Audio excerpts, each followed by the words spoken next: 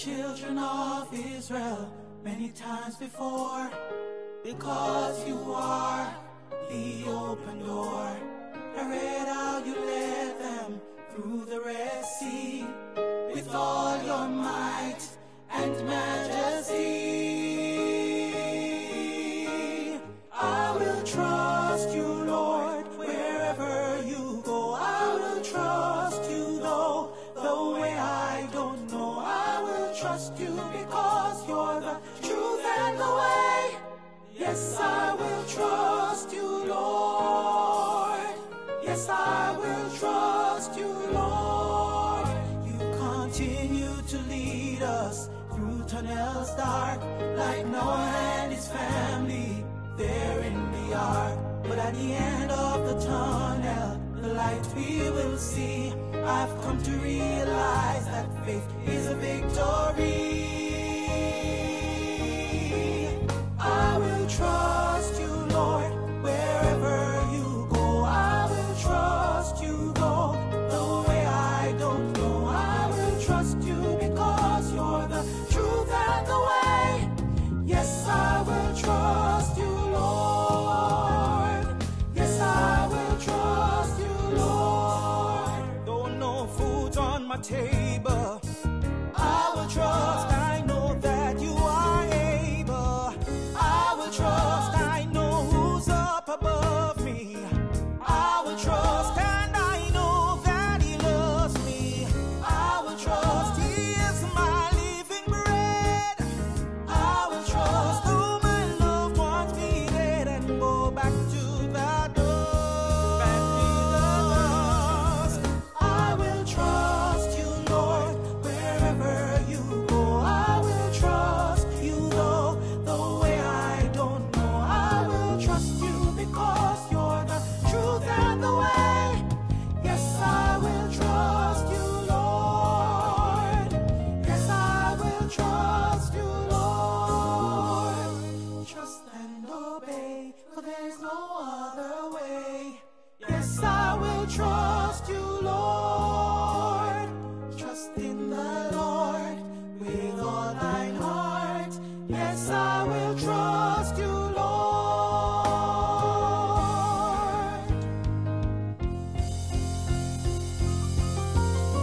I will trust you, Lord, wherever you go. I will trust you, though the way I don't know. I will trust you because you're the truth and the way. Yes, I will trust you, Lord. I will trust you, Lord, wherever you go. I will trust you, though the way I don't know. I will trust you because you're the truth and the way. Yes, I will trust you, Lord. Yes, I will trust you, Lord. Yes, I will trust you,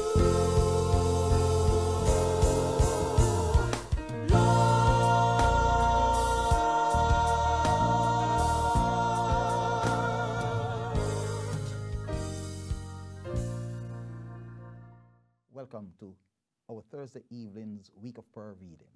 It is my joy to welcome you to share the word with us this evening. Our topic this evening, life-changing encounters, Christian lifestyle and the media.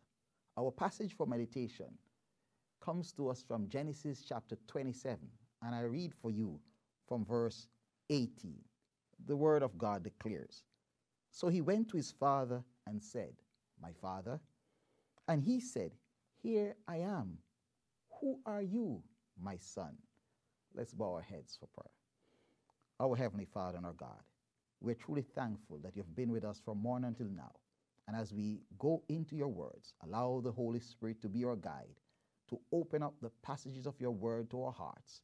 Give us the courage and the faith to accept your words, we pray in Jesus' name. Who are you, my son? You know, I wonder if Jacob had anticipated that his father Isaac would have asked this question. Jacob probably hoped and even prayed that there would be not much talking, that his father would rather silently enjoy the dish Jacob served him than bless him, and Jacob would leave his tent.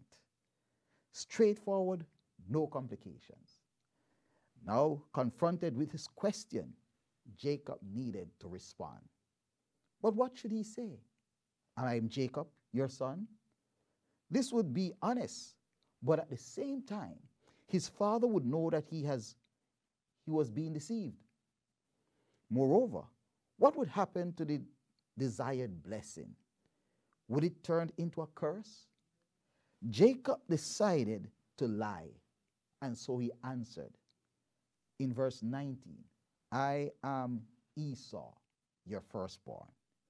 He pretended to be his brother in order to receive the blessing. Apparently not convinced, Isaac made further attempts to find out who was serving him. Finally, Jacob succeeded in taking on his brother's identity, and Isaac blessed him. You know, the Seventh-day Adventist Church have always been pioneers in using the newest media types for public evangelism in order to share the three angels' messages with an even wider audience.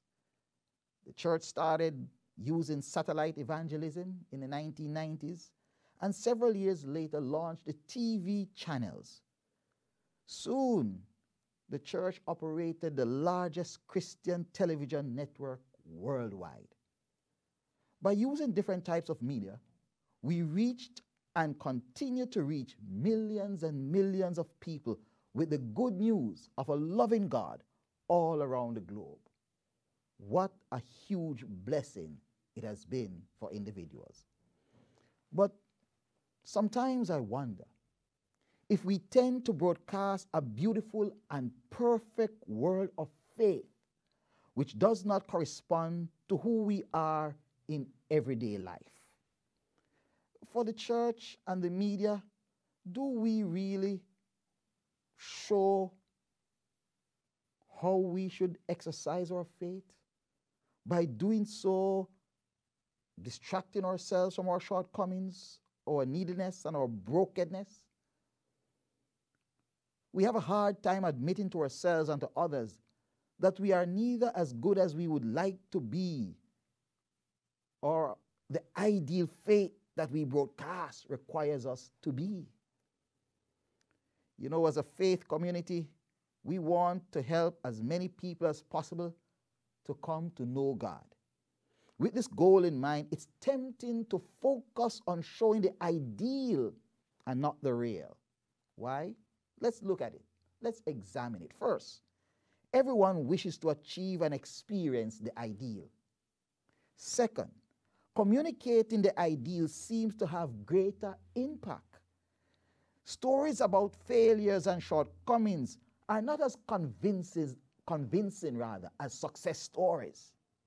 Third, sharing faith includes teaching God's law, universal truths, and principles that are independent of culture, time, and other human beings.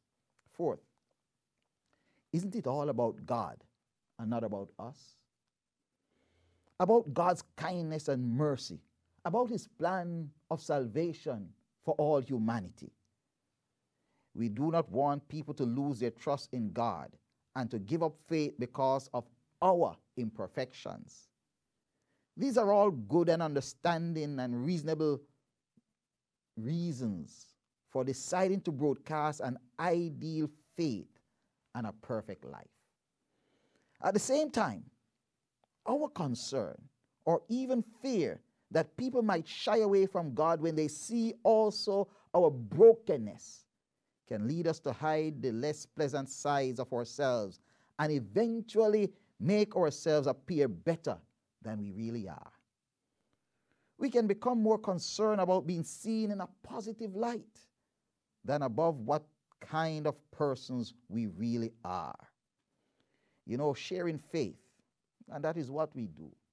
Sharing faith become more about appearance than about being character, more than perception, than about honest sharing and real encounters. Evangelism through media makes it easier for us to turn faith into perfect wishful projection than it would be possible in personal encounters, because the medium, the television, the airwaves, the radio, the social media stands between people. We can retain a distance between the well-lit, good-looking spiritual experience and the real faith experience seen in broad daylight.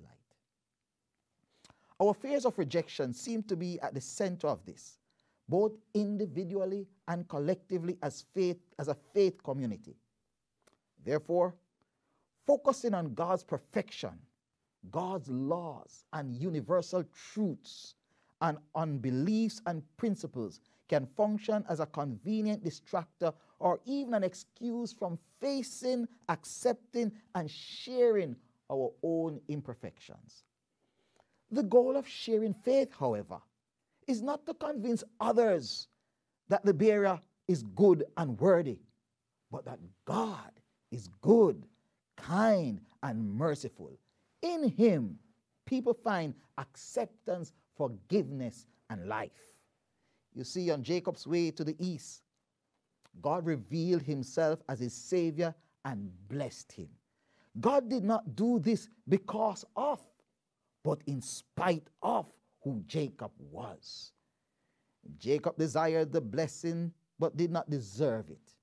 He received it because of who God is. These considerations are not only relevant for media ministry, professionals. In the social media universe, in the midst of a constant tsunami of words, images, and clips, billions of people around the globe find themselves in the tension between their real and their media life, their media personality, their media selves. We live in carefully constructed, well-arranged, and decorated, holy selfie land. Yet, the fundamental question, who am I, is for many of us a pressing issue, an issue we need to address. It's a challenging question whether the sum of what we share with the whole world on various social media platforms reflects in the end an unreal, polished, and exaggerated fake self. Or do we allow people to see a more accurate and realistic view of who we really are? After 20 years, Jacob decided to return home. In great fear, he prepared for meeting his brother Esau. A fight unexpectedly ensued during the night between Jacob and a stranger who turned out not to be human. In the midst of their struggle, Jacob said, "I will not let you go unless you bless me." Was he still not sure of the blessing after all those years? "What's your name?" asked the stranger. You know, I suppose Jacob was surprised, if not shocked, that his opponent confronted him with the same question his father had asked him 20 years before. "Who are you?" Would Jacob again pretend to be someone else in order to receive the blessing? Or would he be honest this time, irrespective of the consequences? "Jacob," he answered. He finally had the courage to be himself. Jacob, the one who takes by the heel, the one who cheats. Faith is always personal, rational, and expressed in our life. Faith encompasses our whole being. Sharing faith and life in a holistic way requires sharing both the good and the bad, our successes and our failures, our struggles and our challenges, as well as our love and brokenness. The Bible does not fear. The authors of the Bible openly and transparently share the whole story and not only present the nice episodes. During that unexpected encounter with God, Jacob had to confront himself. He decided to admit who he was. And I ask us today, do we dare to walk that path, making ourselves vulnerable so that others can see us? God's love, kindness, and grace created a safe and redemptive space for Jacob. And God is willing to do that for you too. God is faithful. He provides the same space for all of us. We can boldly show individuals who we really are, sinners, also in need of salvation. And I thank God today that the grace he applied to Jacob is available for us today. Who are you? Who are you? Is a question on our minds today. Let's bow our heads together. Loving Lord, thank you so much that we can openly come before you and allow ourselves to be vulnerable. We can show those whom we seek to evangelize who we really are. Help us, Lord, to show individuals the love of Jesus expressed in our hearts. Help us to be that overflowing cup, that our lives will overflow to others, that though we have imperfections, they may see Christ living in us, so that they may come to know you, whom to know is life eternal. Thank you for the word to our hearts today. Bless us as we continue to sit at your feet and to really find out who we are, so that we can truly reflect you in our lives, so that somebody somewhere looking for a real situation with a real God will come to know you before it's too late. Thank you for answering our prayer today. We pray in Jesus' name.